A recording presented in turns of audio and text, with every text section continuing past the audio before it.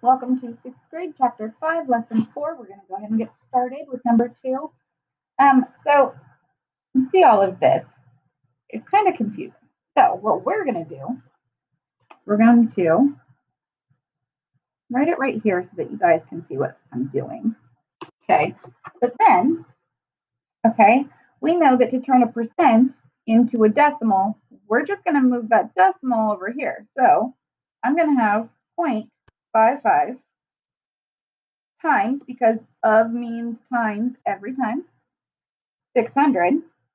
Okay, so now that is going to be easy. Okay, so I'm going to put the 600 on the bottom for a reason. I'll show you in just a second, and we're going to multiply them. Okay, so see those two zeros? Boom, 1, 2. Okay, 6 times 5 is 30, carry the 3. 6 times 5 is 30 again, plus 3 more is 33. Then now I need to go in 1, 2 times, 1, 2 times, 330.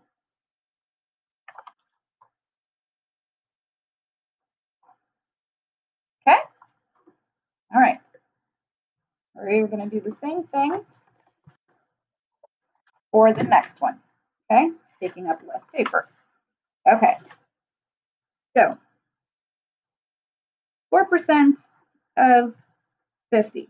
Okay, well, currently the decimal's right there, but moving it to a decimal, I need to go 1, 2, which means I need to put 0.04 times 50.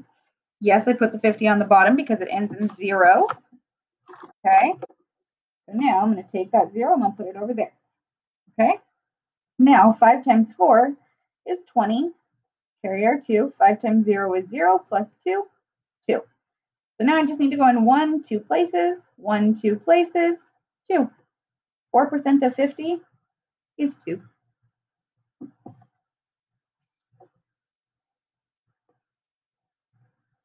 Okay?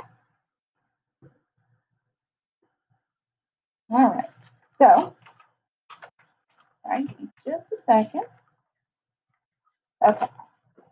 There we go. All right. So, one more time. Okay? 50% of 82. Well, first of all, 50% means half of it. So before I even do the math, I can just cut those numbers in half and go 41. So it's 41. Okay? Don't strain yourself, guys. Okay? Okay. So the next one's going to be easy too, because it says 10% of 2,350. Okay? Well, let's see how we do.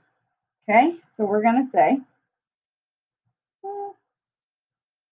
I'm actually going to put the 10 on the bottom this time. So 2,350 times 10.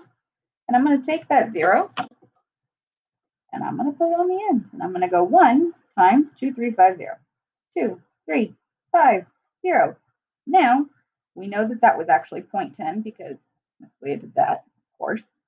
So now you need to go in 1, 2 places, 1, 2 places, 235. Okay? Which makes sense because if we multiply 235 by 10, we would get to put a 0 there.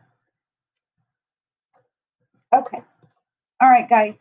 You guys do number 6. I'm going to do number 7 just because it's a 3-digit number, and I'm going to show you how. Okay? So we're going to do 160% of 30.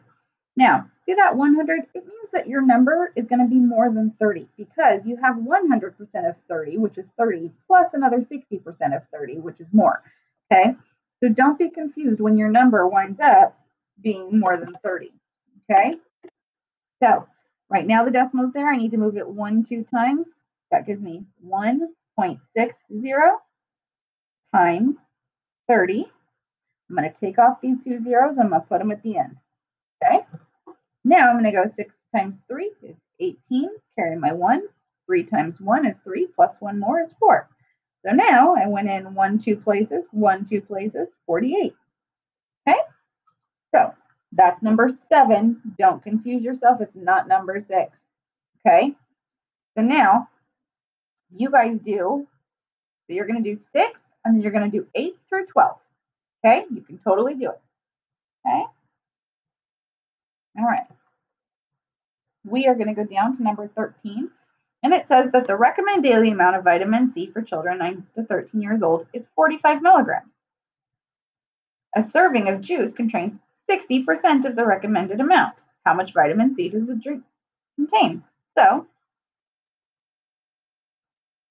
45 times 0.60. Okay, I'm going to take off that 0 and put it at the end. 6 times 5 is 30. Carry the 3. 6 times 4 is 24. Plus 3 more is 27. Now I'm going to go in 1, 2 places. 27 milligrams. Okay, it's being measured in milligrams. Okay, write down your work. It is important. Okay, I'm going to go over this one. During a 60-minute television program, 25% of the time is used for commercials and 5% of the time is used for opening and closing credits. How many minutes remain for the program itself? So what I would do is I would say 25 and 5 equals 30, right? Out of 60, okay, so out of 100% of the time, I'm going to take away that 30, okay? Because we only want to know how much remains for the program, not for the commercials and opening and closing, okay? That's 70, okay? So now we're going to do 70 times those 60 minutes, okay? But it's going to be 0.70, of course, okay? So I'm going to take off those 2 zeros, and I'm going to put them at the end. And then 6 times 7 is 42. So now I'm going to go in my 1, 2 places, 42. 42 minutes. Okay? There you go. Okay? Write down your work. Okay? So the 25 and the 50 are how I got the 30. Or sorry, the 25 and the 5 are how I got the 30. And then out of the 100%, I took that away so that I knew how much was left. Okay? All right, we're going to go into the back. You guys are going to do the lesson check just like most of the time. Okay? We're going to go down and do the spiral review. Okay? Sorry, guys. Just a second here. Okay. All right. 3 of the following statements are true. Which one is not true? Okay, so the absolute value of negative 12, which is just 12, is bigger than 1. That's true. Okay. The absolute value of 20, which is 20, is bigger than the absolute value of negative 10, which is 10, so that's true. The absolute value of 0, which is 0, is bigger than negative 4. That's true. Or 6 is smaller than the absolute value of negative 3, which is 3. That is not true. Okay? 6 is not bigger than 3. Not true. Okay? All right. I'm even going to try and say that name. Can type 135 words in 3 minutes. How many words can she expect to type in 8 minutes? So first, I'm going to find out how many words she typed in 1 minute. I'm going to do the 135, and I'm going to divide that by 3. Okay, so 3 is not going to go in to 1 placeholder. 3 will go into 13 4 times for 12. Subtract and get 1. 1 is smaller than 3. Bring down my 5. So 3 times 5 is 15. Okay, so 45 words in 1 minute. Okay, so that means, okay, and I need to know how many in 8 minutes. Okay, so 1, 2, 3, 4, 5. 1, 2, 3, 4, 5, 6, 7, 8.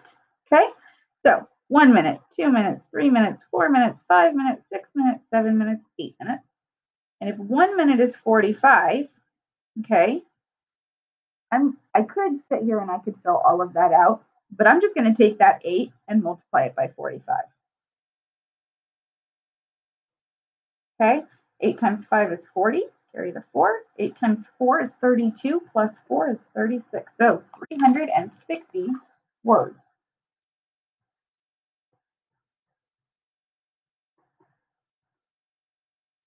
Okay, all right. Which percent represents the model? If you'll remember, this whole thing is 100, okay?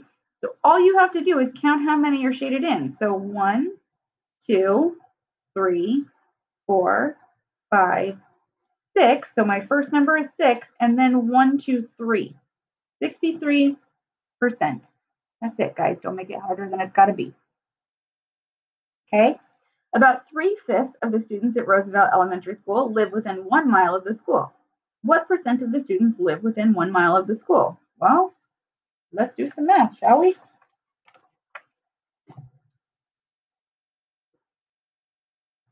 3/5 means that we put the 3 inside, the 5 outside.